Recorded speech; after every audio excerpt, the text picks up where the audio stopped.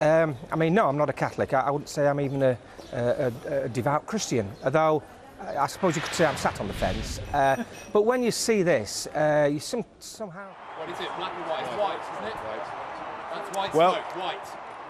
There we have the smoke from the Sistine Chapel, and you can hear from the roars of the crowd in the Piazza of St. Peter's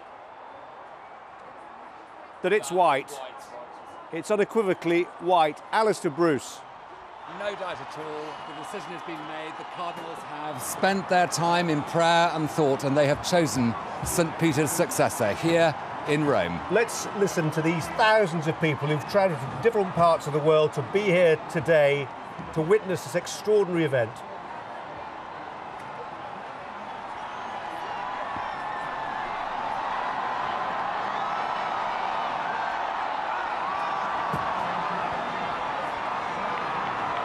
The bell is just starting to ring now, which will confirm the decision that's been made. You can hear it ringing over the crowd.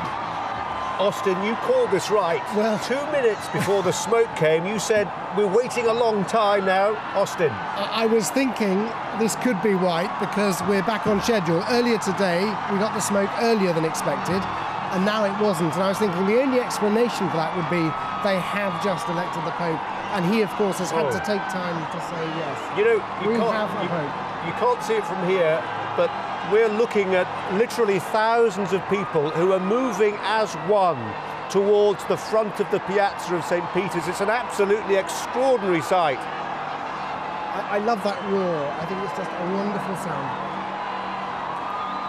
And what's more, we can hear Campanoni, the great bell there, which I was mentioning before, bellowing out that a Pope has now been chosen.